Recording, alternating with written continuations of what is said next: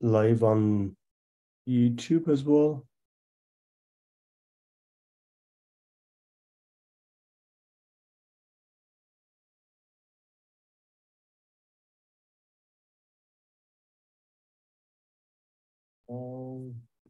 Okay, perfect. So, thank you very much for being back, and my apologies for keeping you wait for almost a month. I was extremely busy with a lot of work, and then I couldn't find a proper time for having the last lecture. Essentially, although we will have a follow-up lecture just to conclude um, the discussion in such a way that you are at least familiar with the one important concept, which was the space, and indeed how the vectors, or let's say scalar tensors, and you will see today also during the lecture and later on also about the forms, the differential forms, which are very important in physics, are constructed and used in physics. So far we introduced the concept of the scalar tensors and vectors and pseudo tensors, pseudo scalar, and etc. We define in the different coordinates, and the last lecture was, well, I have a scalar, and when we introduced the covariant and contravariant formalism, then we say that when we have a vector and we want to take a derivative, and how the derivative can be calculated on different manifold, and we got the Christoffel notations, and that was the expression that we could generalize it to having the divergence or gradient or Laplacian in any curvilinear space. And last lecture we I think we stopped in the place that we want to do the calculation for a geodesy, and we weren't able to finish this. And today's lecture will be about the geodesies, and later on will be about one form and two forms in the differential form, essentially. So let's review what we learned. We say, well, you have a manifold, which these manifold can be a surface, a volume, or whatever you want to define, and these are the point in space, or when I say space, is I mean any physical or non-physical space or mathematical space, which can be represented by Qi, and the Qi, they were contravariant parameters that we had it. And we want to go from the point of A to the point of B on this curvilinear space, or a general space that we have it for the Qi. And of course, we know later on that in addition to the Qi, what you need is a Gij, which is the metric, how the metric are forms in this space. And we say that, well, there are many different ways that someone can move from the point of A to point of B. So one way is, for example, going from these paths. The other way will be going from these paths, or going from another path like this. And we say that which one is the shortest, and we call one of them to be the shortest one. And when we say shortest, means not necessarily the physical one, guys. I mean, not in terms of the distance. It can be in traction, for example. It can be in terms of time. It really depends on the way that you want to represent it.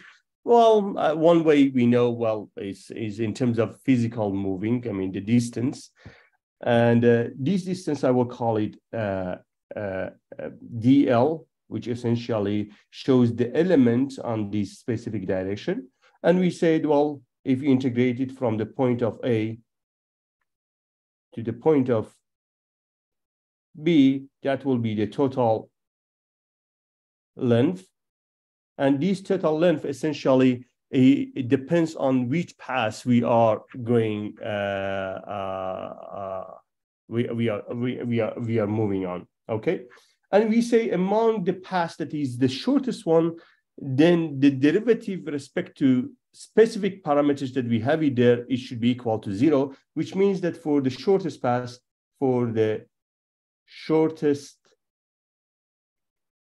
path, again, I will put the path in a quote.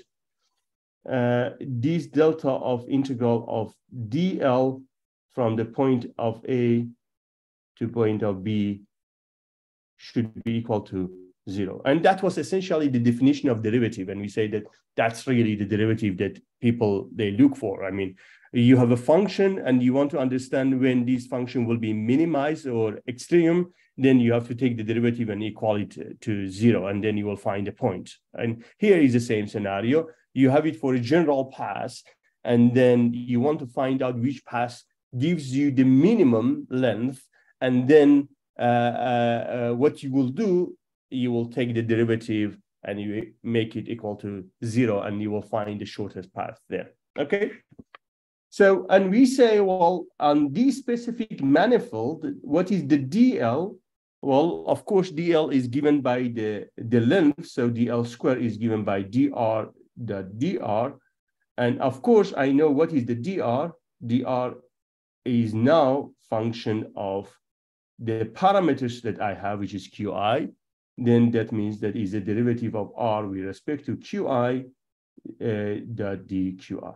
Okay, and we use the Einstein notation, which means that there is a summation over the dummy index. So if I want to write it down, that will be derivative of I of r dqi. So it means that there is a summation, which I don't write it, just to recall, is r over I, which means that is over the dummy index of I.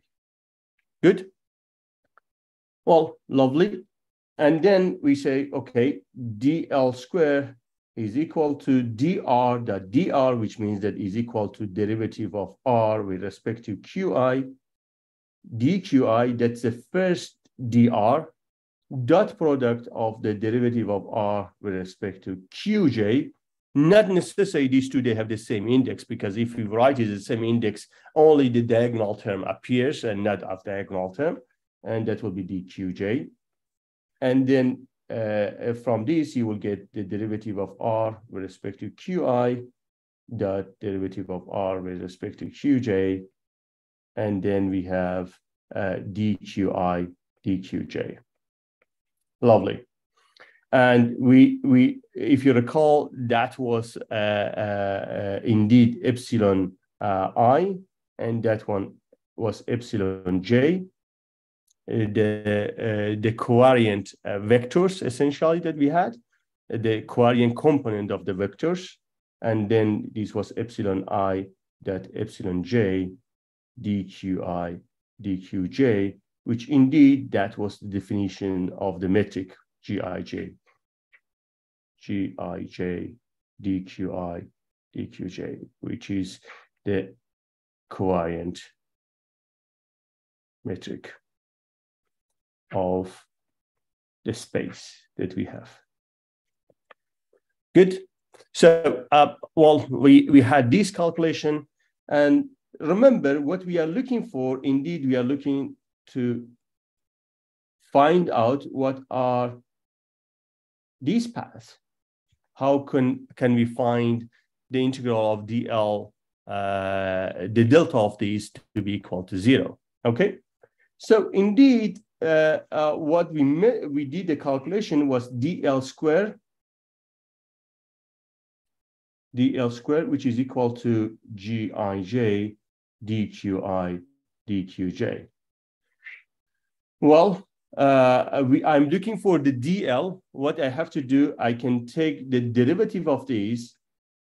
So I have to do the calculation of delta of dl square. So means that will be the variation in dl square. So the variation in dl square will be 2. It look like the derivative. If you take the derivative, it will be 2 dl. So it will be 2 of delta of dl. and that will be equal to 2 of delta of dl. Okay. So indeed, now, if I want to calculate what is going with the delta of dl, that it will be equal to 1 divided by 2 of 1 divided by dl. What I'm doing, I'm calculating this of delta of dl square. Okay, so far so good. Any question? Good. So that will be 1 divided by 2 dl. And now instead of dl square, what I will do, I will replace the gij, dqi, dqj. So it will be gij,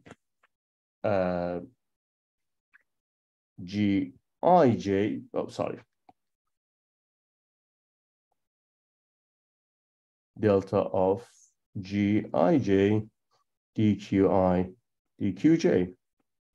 So this is the 3 functions essentially, which is the metric, the qi, the qj, and then I have to take the derivative of each of them. So indeed, the result of this will be 1 divided by 2 dl.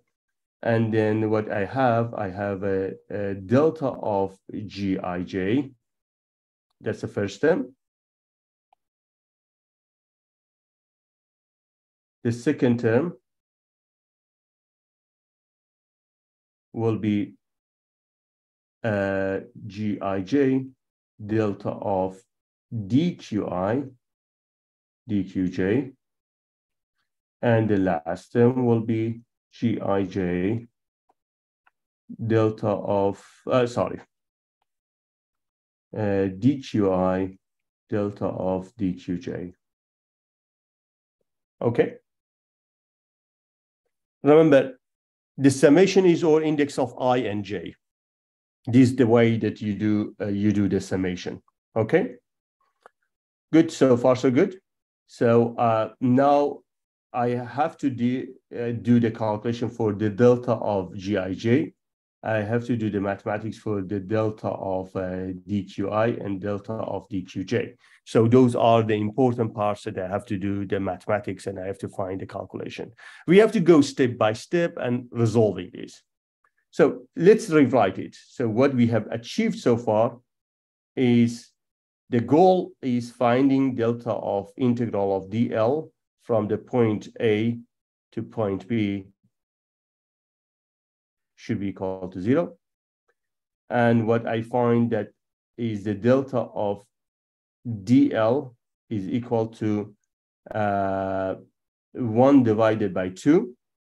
I have a dl here. I will bring it inside of in the denominator of this. I will add another dl here.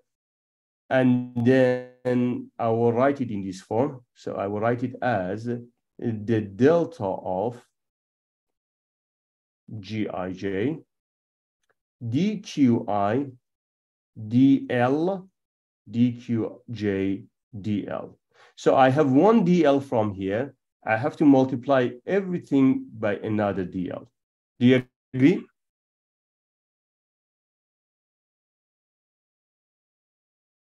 If yes, can you, I want to just see your reaction.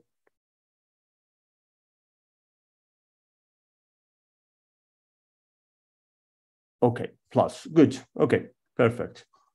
And then I have the second term, which is plus gij. The second term, that will be dl of delta of qi dqj dl, and the last term will be gij dqi dl dl of delta of qj. Okay. So if you multiply the dl, you will see that you will get exactly what we had it previously. Note the metric here, this metric is a function of Gij, indeed is a function of the Q. But since I have already used the index of I and j, I will use the index of k just to show that the metric is indeed a function of the contravariant parameters of the qk, which is defining the manifold or the space that we are dealing with. So if you take the derivative of, I'm looking at the first term, derivative of Gij, then I know that I have to look at the derivative of Gij, which is a function of qk. Then that will be, the result of this will be derivative of Gij with respect to the parameter of the qk. Then you have the delta of the qk. Okay. Exactly look like the d. So if you just write it as a d of Qij, that Gij, that will be the result of this as a d of the Qi. Good, perfect. So and if you remember, when we use the Christoffel notation, usually I write this as the derivative with respect to k of Gij. And then I have a delta of qk. Remember, here is the summation. In this, explicitly in that one, is the summation over k index. If you replace this inside of the first term, then it will be the summation over I, j, and k, all three together. So the delta of dl will be now 1 divided by 2. And then I have the derivative of Gij. And then I have a dqi dl, dqj dl, delta of qk. What I'm doing right now, I'm writing the variation in the past in terms of the variation in the parameters that we work together. Okay, and then the same scenario happens with the second term, which is the Gij again, and now I have a ddl of delta of qi. And then I have a dqj dl. Then I have the Gij dqi dl, ddl of the delta of qj dl. Wonderful. So far, so good. There is one single problem, which means that here I have explicitly the result that I'm looking for. I have a dq, but here what I have the derivative of the dq with respect to L. And here the same scenario. What I have to do, I have to make it make the integral on the second part. So, and then in order to do this, I have to replace it inside of the integral, and I have to do the by part. So, and indeed, I will go with the integral of dl from the point of A to the point of B. Then I will replace the integral that I have. So it will be 1 divided by 2 of integral of derivative of k of Gij dqi dqj, dl dqj dl. I have the delta of qk. The second term will be plus Gij dl dqj dl plus Gij dqi dl ddl. And then I have the dl. Here I have the delta of qi. Here I have the delta of qj. Good. So on the second term and the third term, I will do the by part, but let's do first with the second term. So consider only the second term that I have here. So assume the second term. Later on, I have to replace it here, which is integral of Gij. There is a coefficient of 1 divided by 2, which I will keep it at the end. So I'm not worried about that. So, I have d dl of delta of qi, d qj dl, and then all of these is multiplied by dl. Okay? So if you simplify this, that will be integral of Gij dqj dl. Then I have the d of delta of qi, because the dl with this dl, they will simplify and they will give you the full one.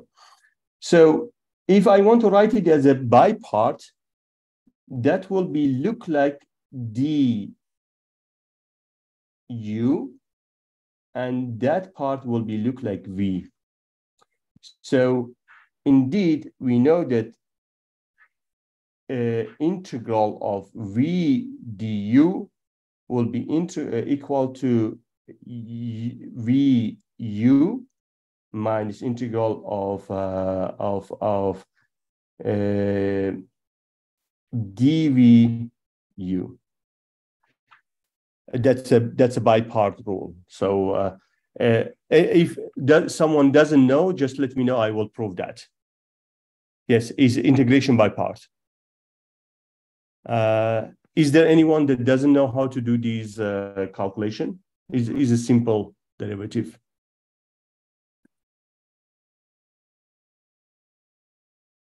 Okay. So if you all, if you have any problem, let me know. I will prove it to you. Else, I assume that you know these.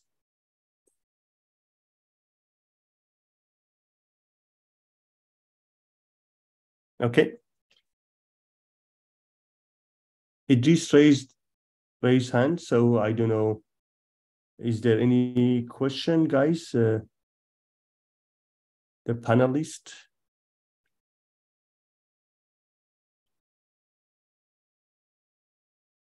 No? Okay.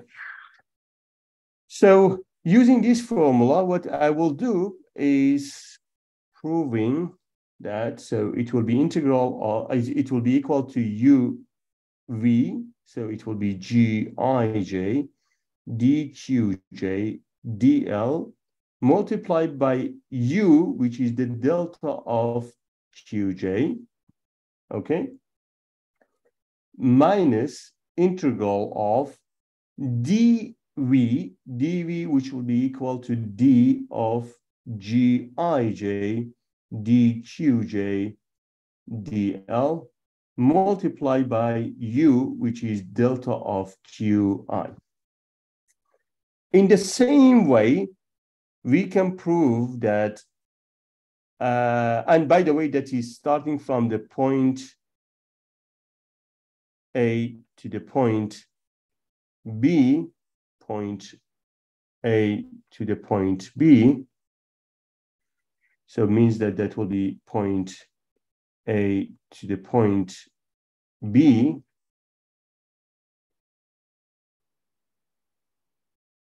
And if we look at this term, explicitly that one, on the point A, point B, the dqj, the delta of qj will be equal to 0 because that's a fixed point.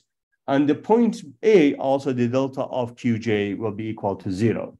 So indeed, the total term here will be equal to 0.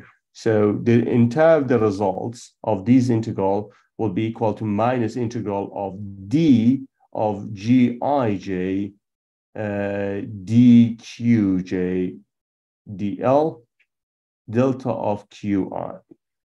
Okay. And if you do it for the third term, which is this one, the only difference will be just swapping I and j. So for the third integral, the result will be the same for the third integral, will be equal to minus integral of d of gij dqi the dl delta of qj. That will be the only difference. So substituting these into the integral, we will get the delta of integral of from the point A to point B, which later on we have to make it equal to 0, is 1 divided by 2 of integral of derivative of k of gij dqi dl dqj dl. Then I have the delta of qk. That's one term which the summation is over I, j, and k, okay? Then I have the second term, which now the second term by using the by part becomes minus. So it becomes minus. Then I have the integral, which the integral is written, but is d dl, because the integral is over L, so I have to divide it by dl of the gij dqj dl delta of qj.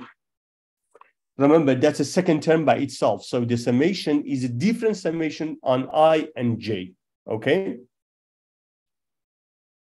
And the last one will be minus ddl of gij dqi dl. And then what you have the delta of qi. And curly bracket is closed. And then I have the dl. Remember, that dl was the reason that in the denominator, I had the dl here. Because by using the by part, what I got this expression. Okay. So maybe if you don't want to get confused, maybe I have to write it as a minus integral of d dl of gij dqij divided by dl delta of qi dl, and the same for this one, ddl gij dqi dl delta of qj dl. Good. Any question?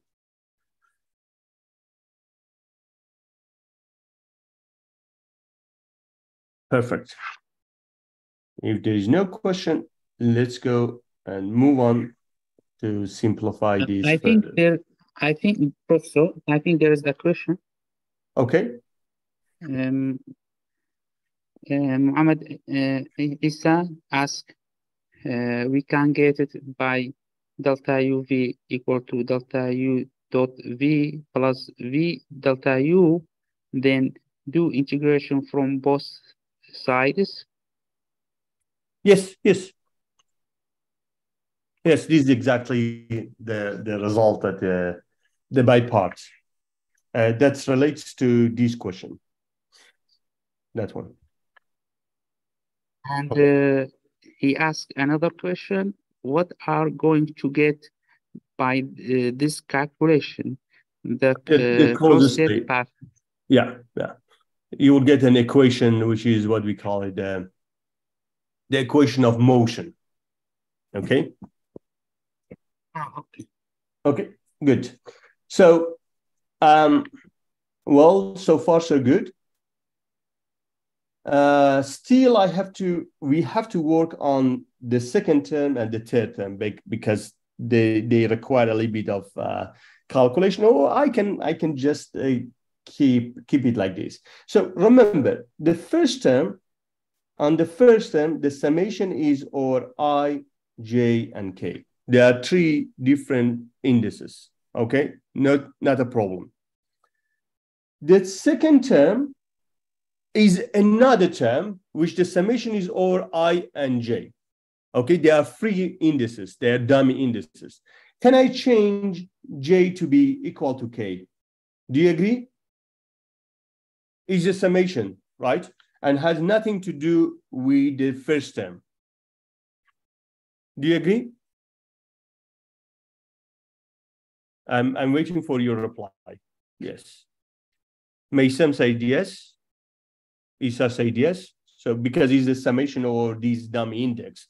Dummy index will be will have no meaning at the end when you do the summation over. Do you agree also the third term, the summation will be over I and j, and here I will do in a different way. What I will do, I will replace I with a k, and here I with a k. Remember, I care which index is the summation, okay?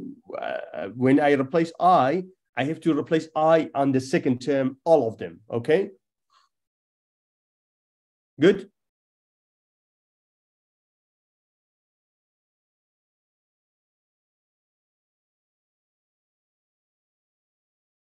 Good, perfect.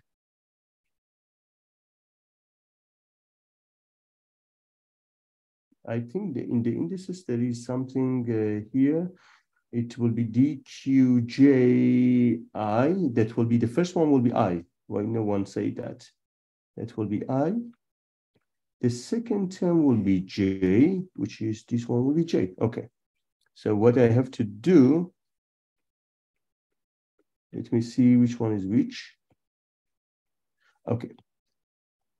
On the first one, I will be replaced by K, which means that I will be replaced by K. And this, the last one, J will be replaced by K, J will be replaced by K. Okay, perfect. Lovely. So, and then what I will get 1 divided by 2 of integral from the point A to the point B. Then curly bracket of derivative of K of Gij, dqi, dl, dqj, dl. And then I have a delta of qk minus ddl of gij, gkj, dqj, dl. Then I have the delta of qk. The last term will be minus ddl of gij, dqi, dl. And I have the delta of qk,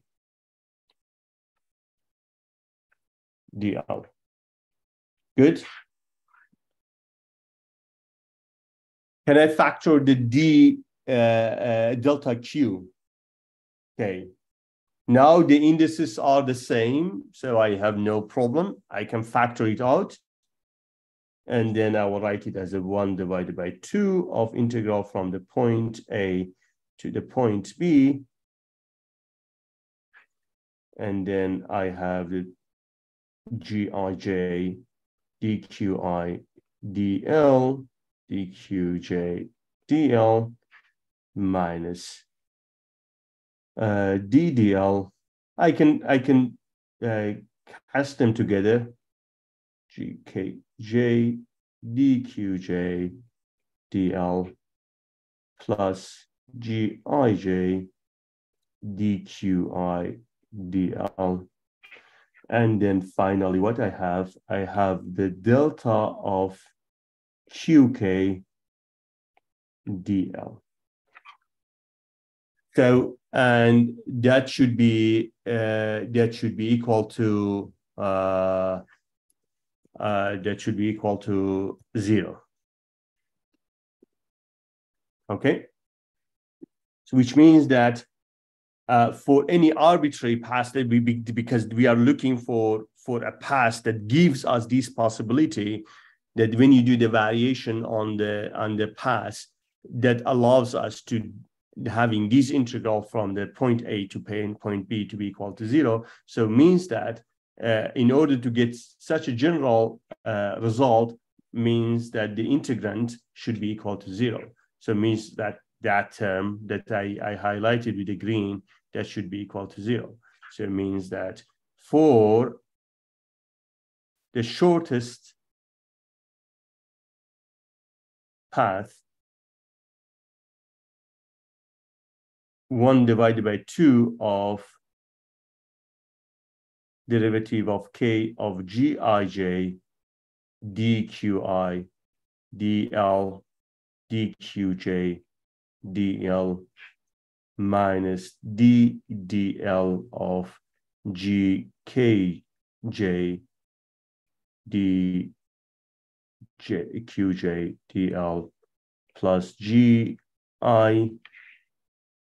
and that one is a k, by the way. I haven't done the mistake. Ik of dqi dl should be equal to 0. Okay.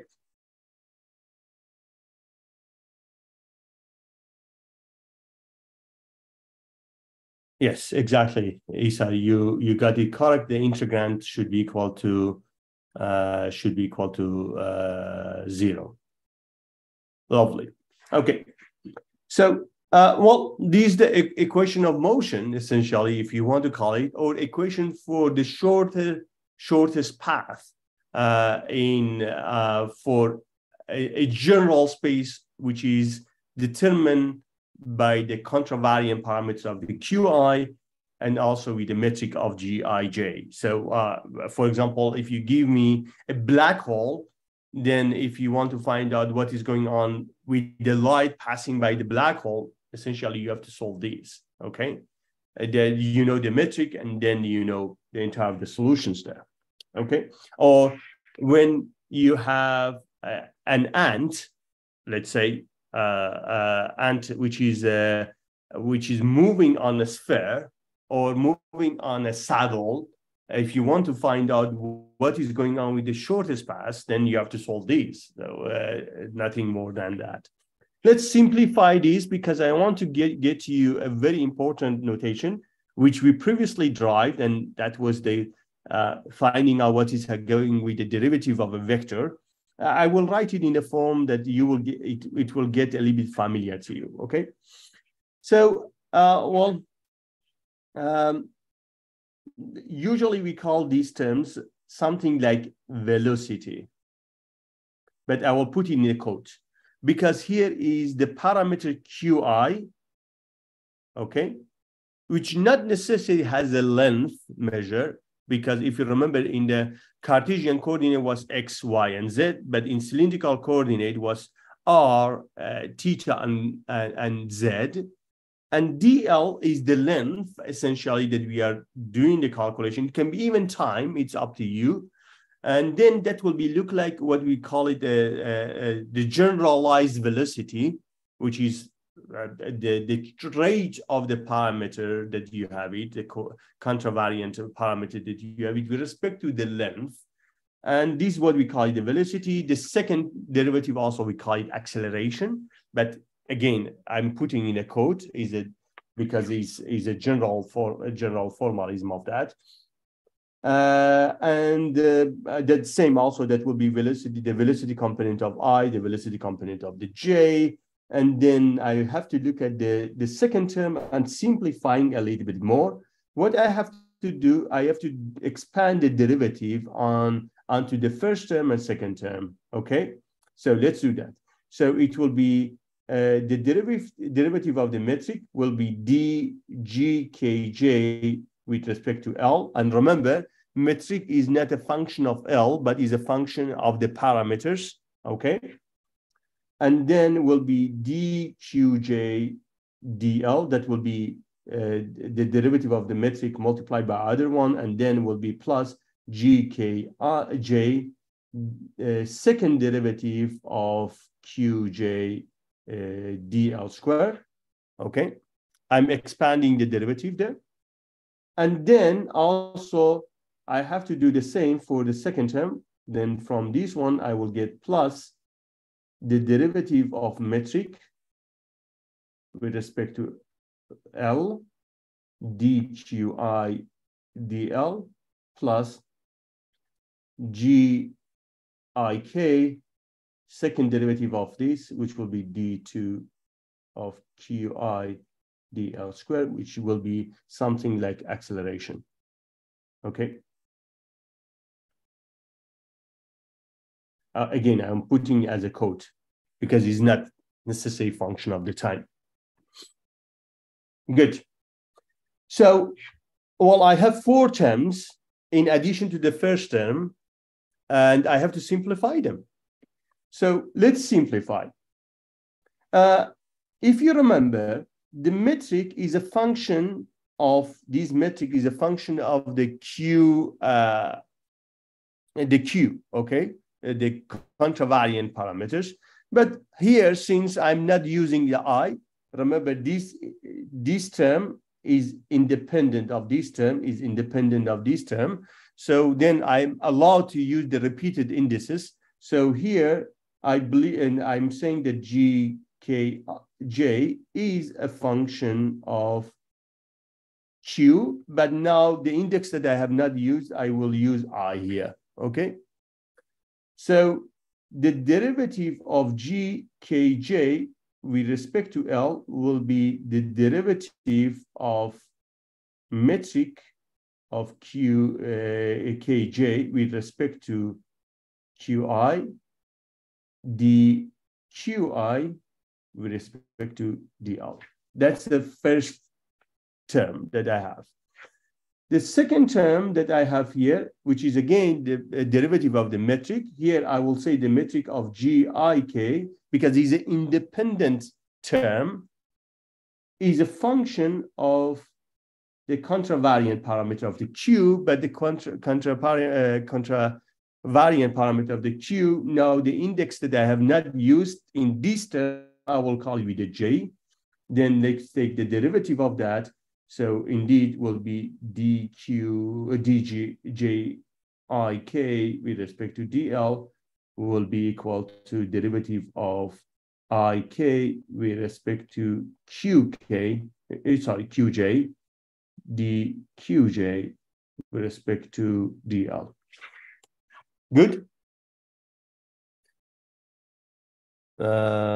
Let's see, is that a kind of Euler-Lagrange? Yes, exactly, it's a kind of Euler-Lagrange equation. Okay.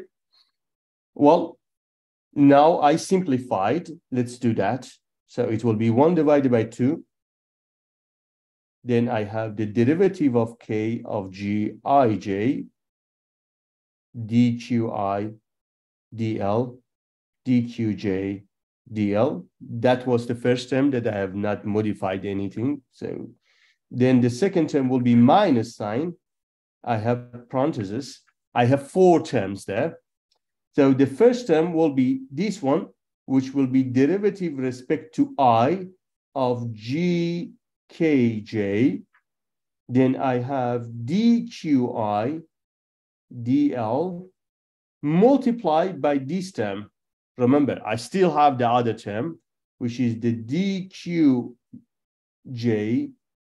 dl. Then I have the gkj, second derivative of j dl squared. Now I have to go to the last term when I have to take the derivative. So I have the first term for the last term and second term for the last term. So that will be equal to plus the derivative with respect to j of gik, which is this term, multiplied by dqj dl. Then the entire of this has to be multiplied by dqi dl plus gik, second derivative of qi square. Okay, the entire of this should be equal to 0. Okay, so this is identical to that one. This is identical to the other 2, and I will put them together. So what I will get 1 divided by 2 of the first term will be kgij minus igkj minus jgik dqi dl dqj dl. Okay, and then I have the third term and the fifth term, which will be plus, my apologies, minus 1/2 of gkj d2qj dl squared plus gik d2qi dl squared. Okay, that is equal to 0. Remember that this term is independent of that term. So the dummy index of I can be identical or J can be identical. So what I will do, I will replace this with the I. I will replace this with the I. So this will be 2G, because the metric is symmetric, remember, IK of D2QI DL squared. So the 2 goes away with the other term. And then if you multiply by a minus sign, that will be GIK D2QI DL squared. If I multiply by a minus sign, that will be minus at the front of this, will be plus 1/2 of derivative of I g kj, derivative with respect to j of g ik minus derivative with respect to k of g ij of d qi dl dqj dl equal to 0. Okay.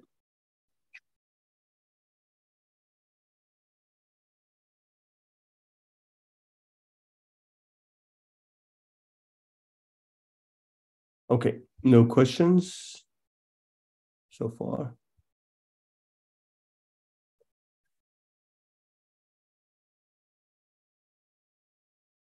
So, remember, this look like acceleration, and these look like velocity. When I say is a general velocity or general acceleration, if someone wants to define it, okay? But it seems that it gives us an equation of motion for the parameter of the qi, which gives you the shortest path depending on the metric that you do have it, okay? Now, what I like to do is I would prefer that I will write something like the force, if someone wants to look at it, or look like the Euler-Lagrange equation. I want to take away this metric from this term, and I want to write it in a simple way. So in order to do so, I will multiply both sides by G, let's say K, let's say N, okay? If you do that, then you will have that term will be GIK GKN D2QI DL square. And then, of course, is a summation over the K. And the last term will be 1 divided by 2 GKN I GKJ plus derivative of J GIK minus the derivative of K of GIKJ dQi dL dqj dl equal to 0. Okay. So what is the summation of this? Is the summation over the k. That will be the mix delta of I and n, and then means that the summation or I means that any I will be replaced by n. So the equation of the motion will be simplified by d2qn dl squared plus 1 divided by 2 gkn I gkj plus j gik minus k gij dqi dl dqj dl equal to 0. What is this term? Anyone remembers this?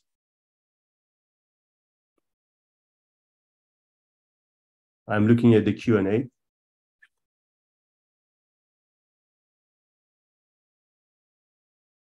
Do you remember this, guys, from the previous lectures? Exactly. Is a Christoffel notation or symbol of the second kind. Okay.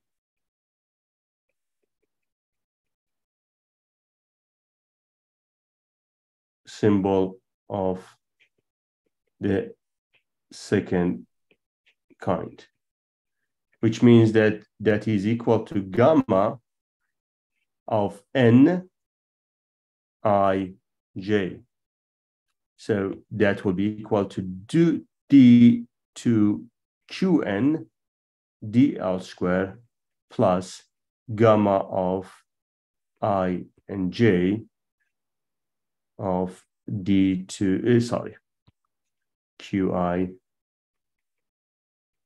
dl dqj dl equal to 0. So this is the equation of motion in any curvilinear space with any parameters that you want. Okay, so the only important things that in order to find it is that you have to get the Christoffel symbol, and as soon as you know the Christoffel symbol, then everything will be simplified. Okay. Any questions so far?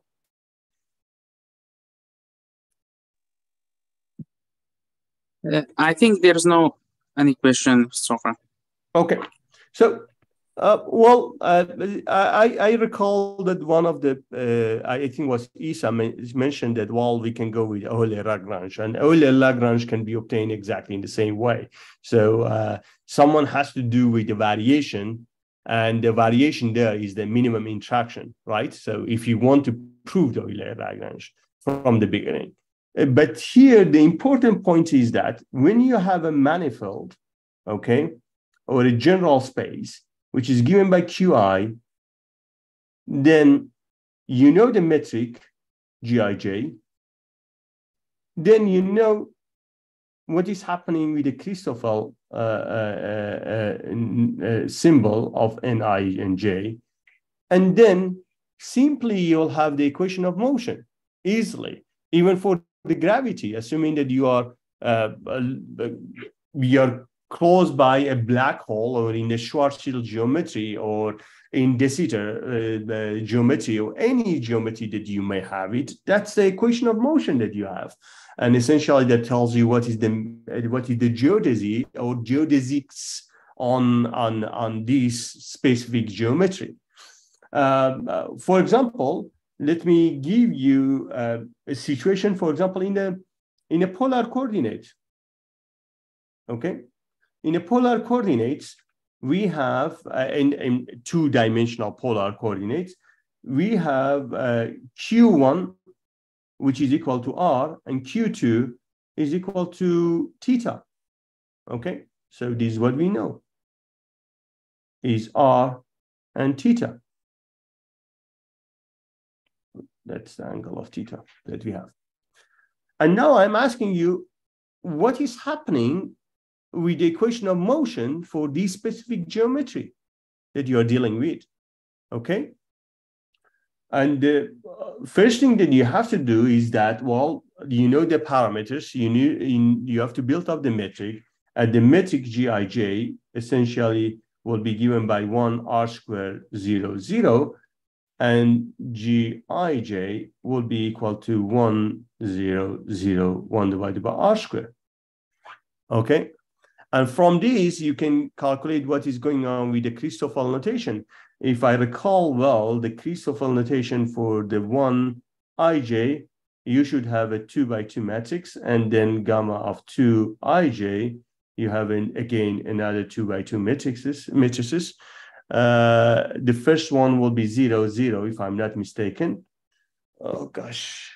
One of them should be r squared, and the other one should be 0, 0, 1 divided by r, 1 divided by r.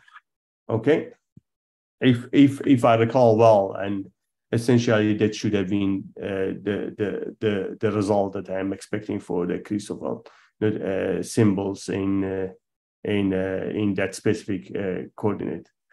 Okay. Something doesn't make sense. Okay, I think that should be minus r, and then you can replace it there, and you can get the equation of motion for q1 for the q2, and you will understand what is the minimum path for this specific geometry if you want to keep the length to be constant. I mean, if you want to keep the r to be equal to the constant, or if you want to have the theta to be equal to a constant, and you will get the motion. Or essentially, if you do the entire of the calculation, you will find that it will be a straight line. Nothing surprising for this specific geometry because it's very trivial for us.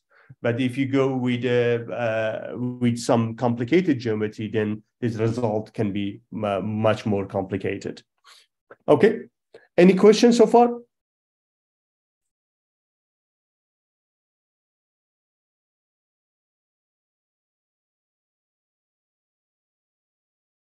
No?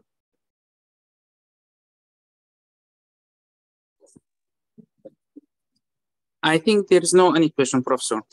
Okay, perfect.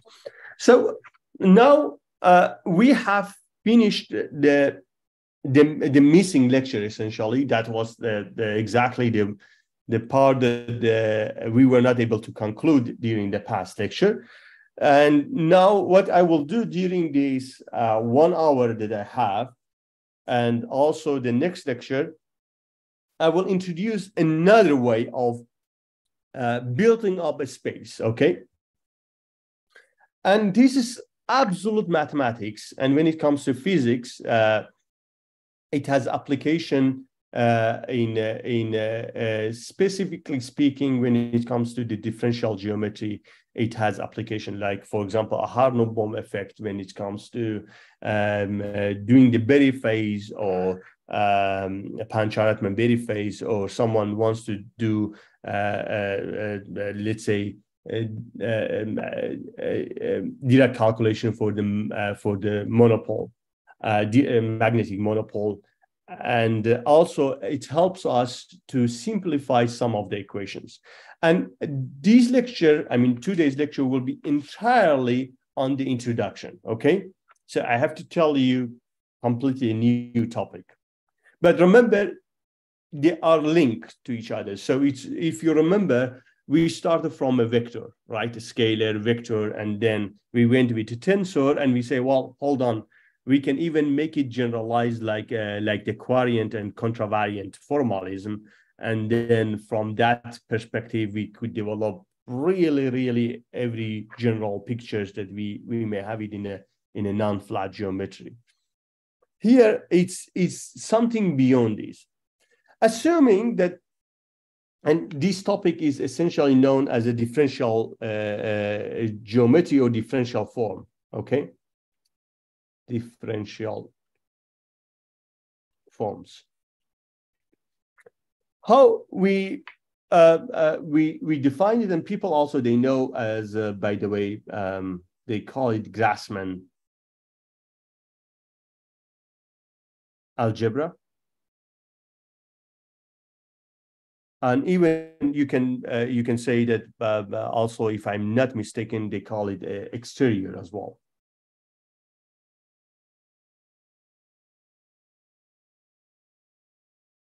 So what we had as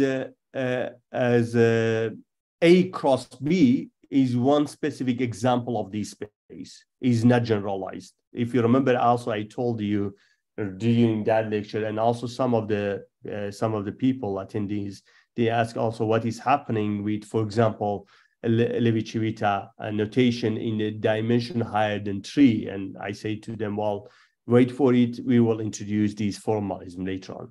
Okay. So what is the differential form? Like any other kind of mathematics, we have to go with the specific definitions. Always we have to introduce the specific definition. Let's start with the simple scenario. We assume that everything is somehow understandable for us in terms of the three-dimensional picture. So assuming that we are working in the three-dimensional space of X, Y, and Z. And these three, they are the three parameters that we have. Three parameters that we are dealing with. Okay, so far so good. So they can be real number essentially that we do. Later on, that also people they can extend it also to complex if someone wants to. But I mean, for the simplicity, let's start with a three-dimensional picture. Now, associated to these three parameters of X, Y, and Z, we can have a differential form of dx, dy, and dz. Okay? And these dx, dy, dz, of course, as we describe and we know from the calculus, they're infinitely small displacement, or infinitely small, or the variations in X, Y, and Z directions. Okay, so essentially they are numbers that we are looking for. So for the first one, from the point of x0 to the point of x0 plus dx, we call it these variation, the small changes, as dx. But remember, is not only a number, but also it has it has some mathematical feature. So remember, hereafter we will add some operations,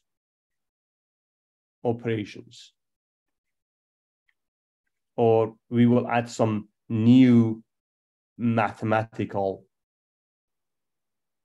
features to these derivatives. Okay, is definition so far, but we have to first of all we have to understand it in a proper way. So they have some mathematical things that we haven't had in the past, but we have to introduce them, and we have to wait for these kind of definitions. So what are dealing with, essentially I'm dealing with, let's say, a new quantity that I call it omega, and this new quantity has, for example, a1, which is a function of x, y, and z in general, dx, or let's go with ax, plus ay, x, y, z, dz, plus a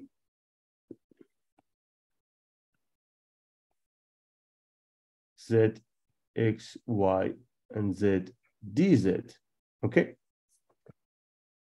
So if you pay attention to this, this is the first differential essentially that we are dealing with. And this first differential usually has a meaning when you do the integration on a line. okay? So essential integral of, if you do integral of omega on a line, then has a meaning for us. And then, of course, I can go with another form, which is omega of b. I have to go with something as a different notation. I will call it for the time being b of x, y, and z. Then I will go with the dx, wedge product of dy, plus c, x, y, and z, dx, wedge product of dz, plus dx, y, and z, dy, wedge product of dz. Just be patient. Maybe you will ask me what is going on with this wedge product. What's that? I call the first one this. I will call it one form. I call the second one anything that has this formalism. I will call it two forms. Just to tell you, previously, you deal with these kind of things like a dx dy, dx dz, dy dz.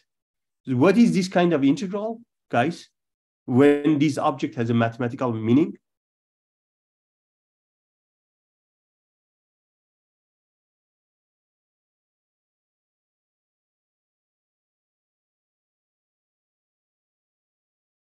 When you do the integration on a surface. On a surface. Okay?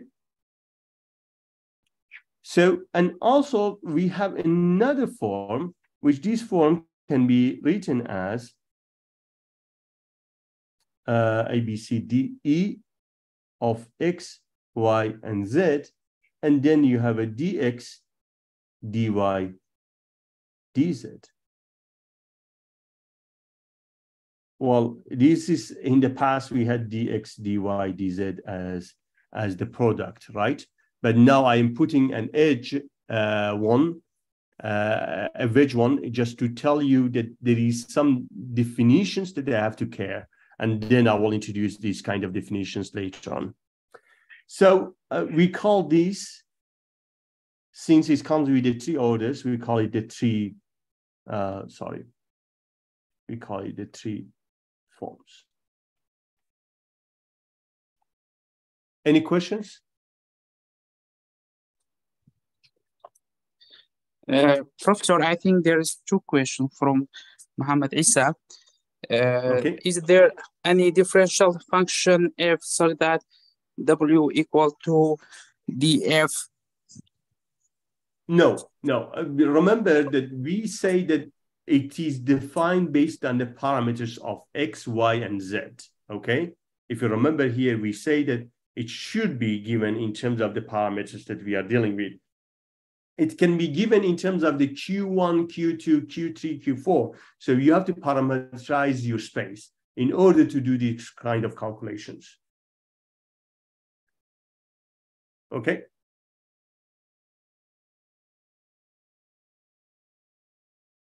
What is the second one?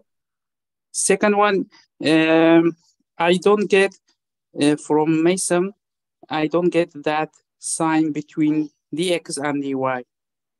There is no, well, I will introduce that, Mason. Wait for it, okay? I call it wedge product, okay? Exterior product. And I will define it, I have to tell you. But what I want to say that if you have a dimension 3, right? I'm dealing with the dimension 3. I can have any functions, any omega, which can be either superposition of dx, dy, and dz, okay? Which, remember, the ax, ay, and az, they can be 0, okay?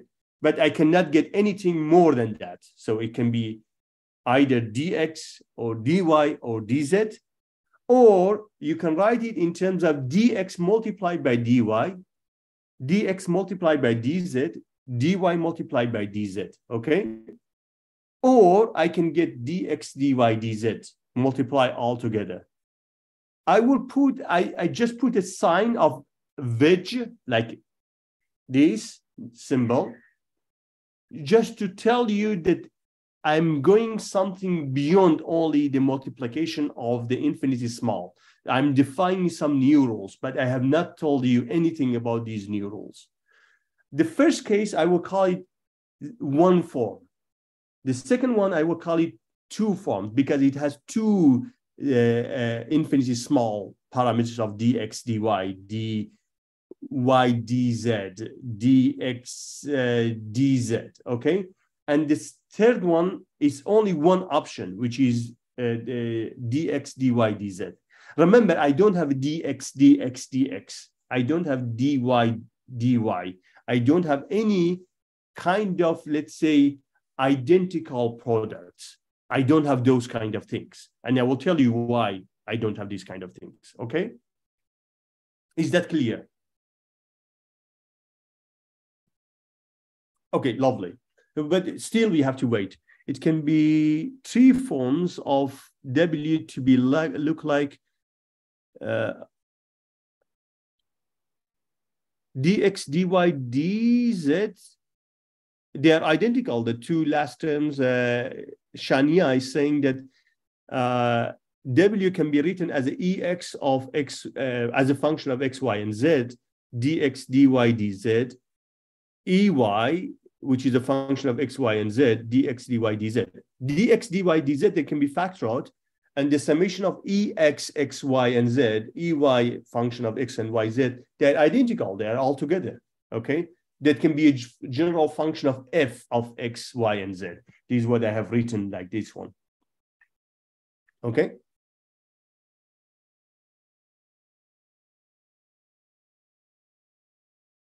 So in the three-dimensional space, what we are dealing right now, which is the dimension 3, which is given in terms of x, y, and z, okay? Either we have nothing in terms of derivatives. For example, you take the derivatives and it will be a constant function. Let's say the function of f, x, and y, and z. Then I call these zero form. Or it can be a function of x, y, or function of x, z, or function of y, z. Remember, I don't write dx, dx, okay? Pay attention. Or it can be any combination of these. I will call it one form. It can be combination of oh, sorry, my apologies. I've jumped a step.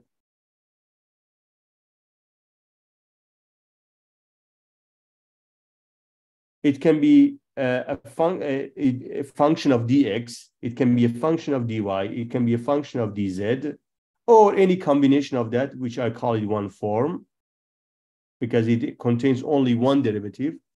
It can contain two derivatives, dx, dy, dx, dz, dy, dz, and I call these two forms, or can contain dx, dy, dz, and I call these three forms. So in the dimension 3, how many forms do I have? Zero form, one form, two forms, three forms. I have all of them together. And these are the 0, 1, 2, and 3. They will be the complete forms in the dimension 3, okay? In order to have a complete one, you should have all of these 4 together, okay? And now I will tell you more what I mean by that. Is that clear, guys? Yes or no?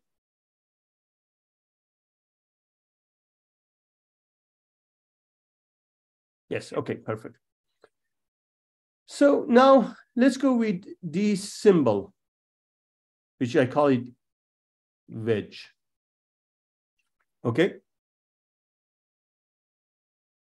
In Arabic is 8, right? Or in, I don't know, in Kurdish as well, I think we have the number of 8 is like that is written, or in Farsi as well. So this is the number. This is what we call it. The wedge is an operator, which I will tell you what I mean. This operator wedge has some property. For example, should I go with the properties or should I go with the definitions first? Okay, I can go with either, it doesn't matter. So this wedge is anti-symmetric. What does it mean? Means that if I have dx wedge dy, this is equal to minus dy wedge dx. Okay, exactly. That's the reason that I don't write it as a dx dy. Okay, because in the normal algebra that we learn, normal calculus, this is identical to dy dx. Remember that in some textbooks, they write it as this way. By the way, they put a minus sign at the front of this, but they know that when they write dx dy, they have a definition that this is the wedge product, and the first is important, the second also is important. But remember that is anti-symmetric. That's a first important concept that you have to pay attention to. Okay.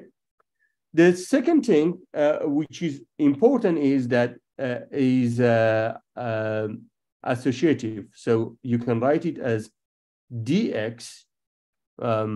Should I write as a, yeah, I will write it as dx. dx dy dz, that is also equal to dx dy dz. Okay. You can swap each of those two.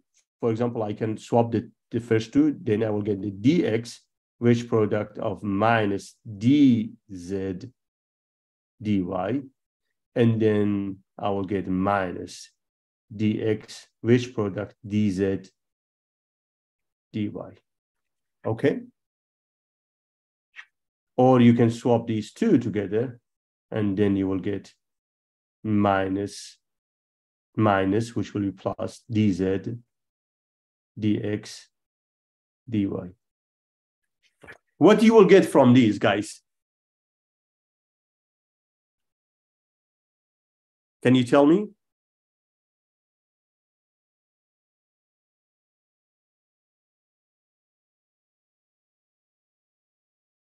Exactly. It's very similar to the cross product because it's a dimension 3, but it can be generalized to any dimension. Okay. So it looks like this. It's cyclic x, y, z. So if you go from x to y to z, if you go and keep the permutation positive, you can write it in a positive way. But when you break this, then you will get a negative sign. Again, you can get it also from the Jacobi. Exactly, you can get that. For example, look at the last term. I'm going from z to x to y. Is the same cycle, is the same direction, is a positive sign. But look at the this term. Look at this one. Is x, and then I have z, and then I have y, is a negative sign. So it seems that the same rule, which is being in a positive permutation, also is very, very important. So remember that not always we are dealing with this kind of scenario. Usually we have a coefficient at the front of this. What is happening with a, let's say dx, which product of B dy. Okay, that can be written as AB dx, which product of dy. And the proof is very simple. So you can swap these two together. So that can be written as A dx, which product of B dy. Then you can write it as A minus B dy, which product of dx. Then that will be equal to minus AB dy, which product of dx. And then you can swap it, and you will get AB dx, which product of the dy.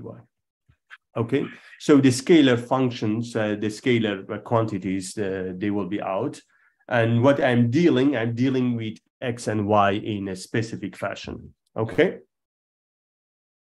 And the other things that you have to also know is being associative, and means that if you have A dx plus B dy, exterior product of the C dz, then that will be A C dx dz plus B C dy dz.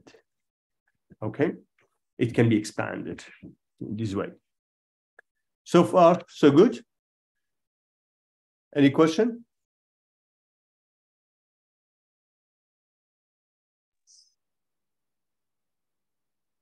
No questions? Okay. I think there is no any question, Professor. Thank Beautiful. you. So I'll be finishing in the next 5-10 minutes. But remember that I didn't have the dx. Can you tell me what is the result of dx? Or the y dx dy?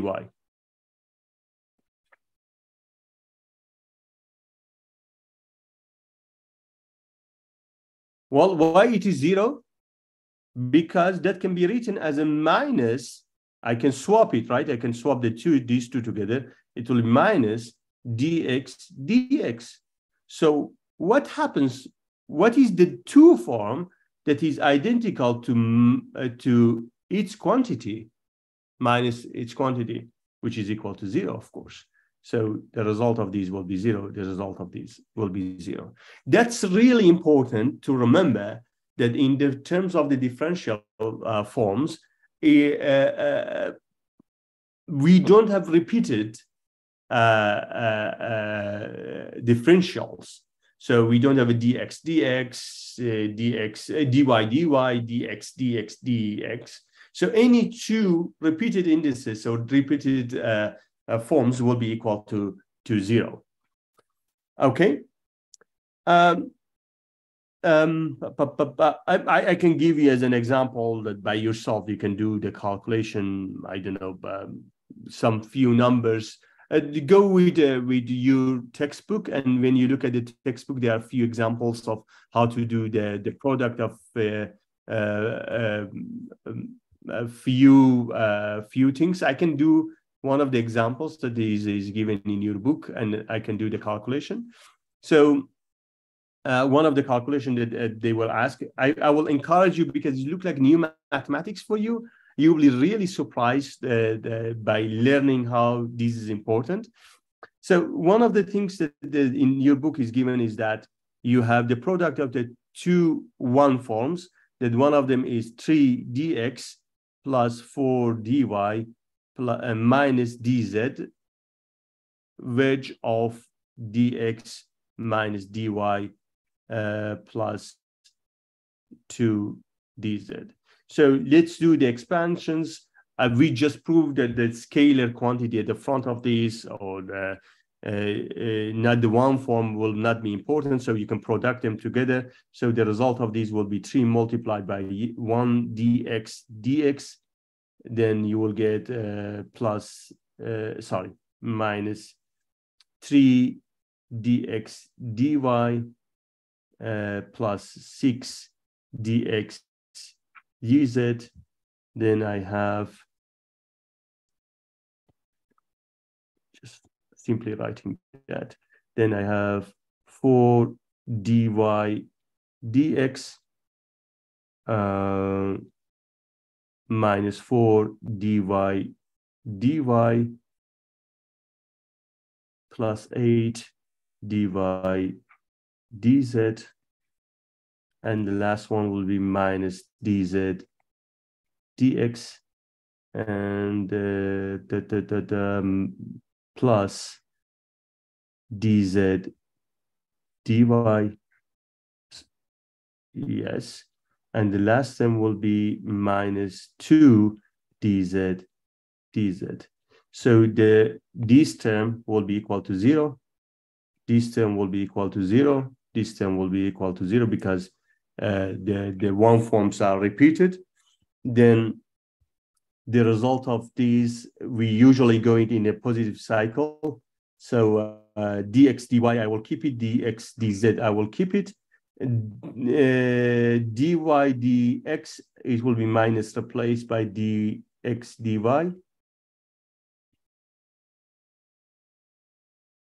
That one I will keep it. This one will be dz dy will be replaced by dy dz with a negative sign, and that one also will be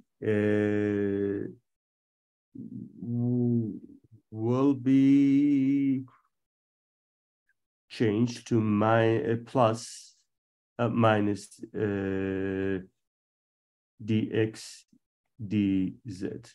So if you simplify all of them together, the result that you will get is essentially will be given by 7. I'm just reading out from your book.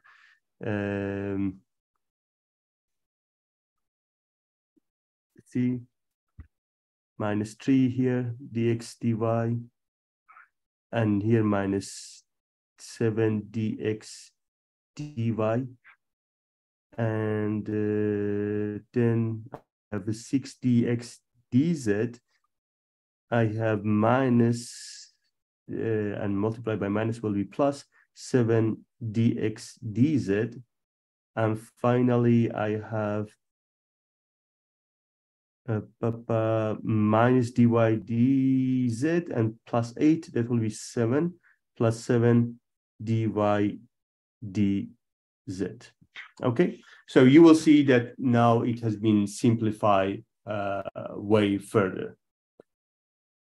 That can be defined. I mean, the wedge product, as we described, it's not necessarily the signature of the 3-dimensional space. It can be defined also in the n-dimensional space. So you can have qi, which I can be can change from 0, 1, 2 until n. Okay, or d. Let's call it d because let's go with the d-dimensional space. And then associated to this, I can have a dqi, right? So which is the one form that we have. One forms in that specific space.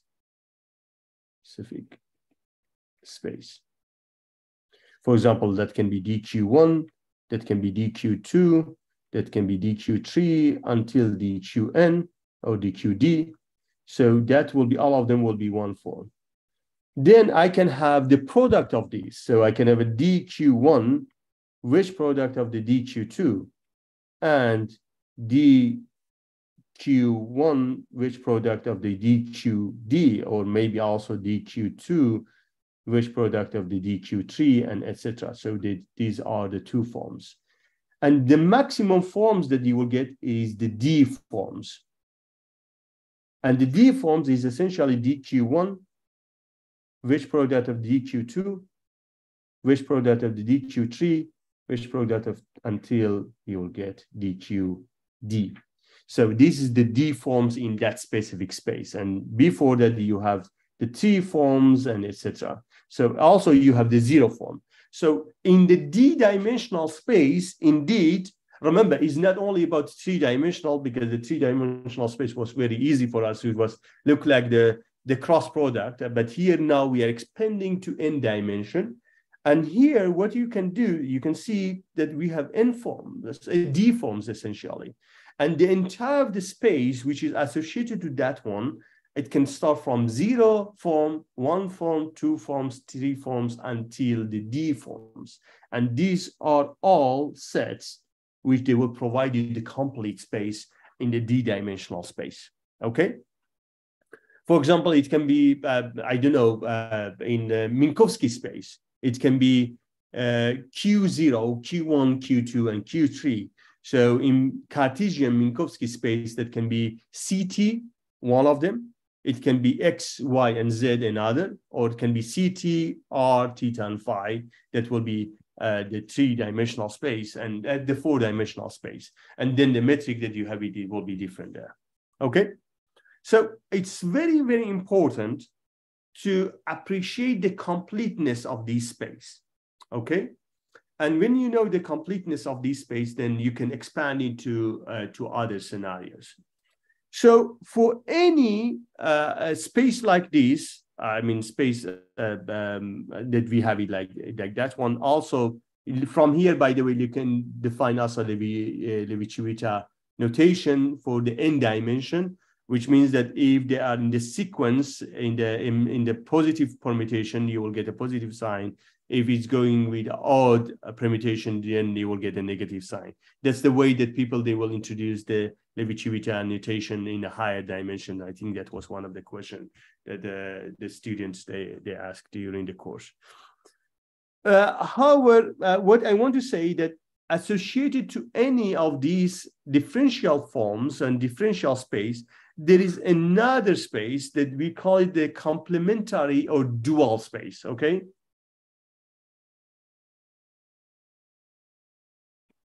If I want to say in a simple lay language, in naive way, is look like the covariant formalism, contravariant formalism that we had, and we had the covariant formalism, and the product of these two, they were giving you the scalar quantity.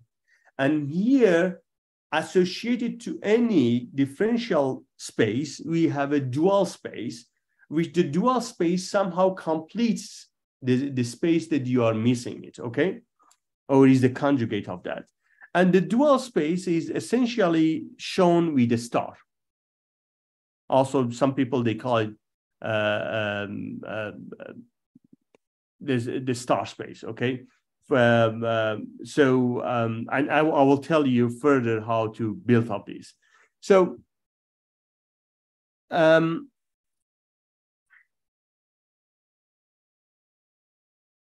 if you recall, in the three-dimensional space,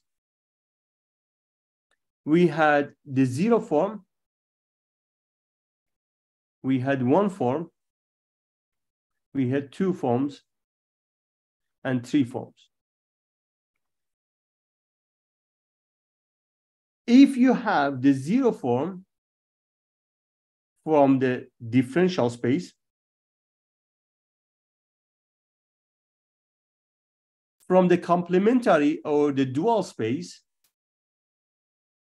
the one that completes this is the 3 form, and vice versa. So for example, if you have the 3 forms here, the complete one will be, complementary one will be the 0 form. If you have 1 form here, the complementary one will be the 2 forms. If you have a 2 form, the complementary will be 1 form. Such a way that the sum of the two, they will give you the dimensionality that you are dealing with. So if you look at the sum of the two, that will be 0 and 3, that will be equal to 3, or 2 and 1 will be equal to 3, or 1 and 2, they will be equal to 3. So that's a way that we are building up the dual space. And there is an operator that people, they show it, and this operator, as I say, is shown with the star operator.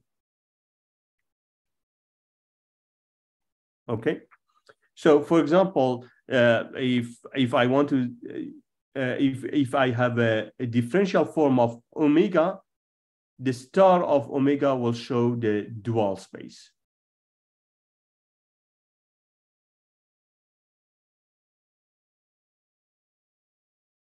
Okay. Let's go with a few examples. So in the Cartesian coordinate, the three-dimensional space that we discussed, the three-dimensional space. So either you have, let's say, one form, for example, one form of the number 1 or 2 or 3, because there is no differential one. And the star of 1 will be the 3 form. Remember that? And what is the 3 form? Is dx, dy, dz. Okay, that's a dual space. I'm writing here. Is that clear, guys? If you have dx, which is the 1 form, or if you have dy or dz, then what is happening with the star of dx? That will be dy, dz. Okay.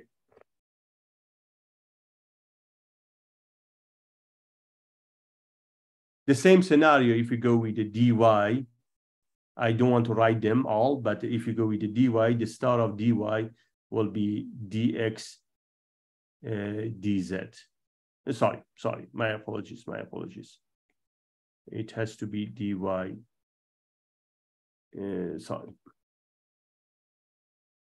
dz, dx.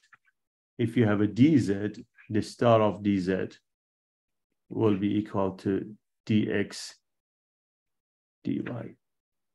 Remember, all of them, this is the 0 form,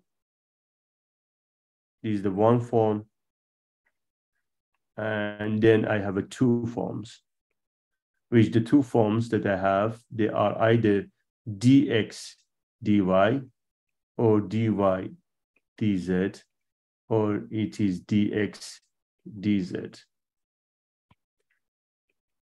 So the star of dx, dy, what will be the result, guys?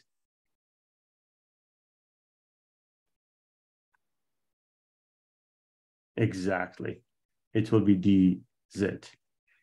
Pay attention to that one. Lovely. The star of dy, dz will be, I'm looking at this, that will be equal to dx. The star of dx, dz equal to dy. Lovely. And the 3 forms, we have another one, which is dx, dy, dz.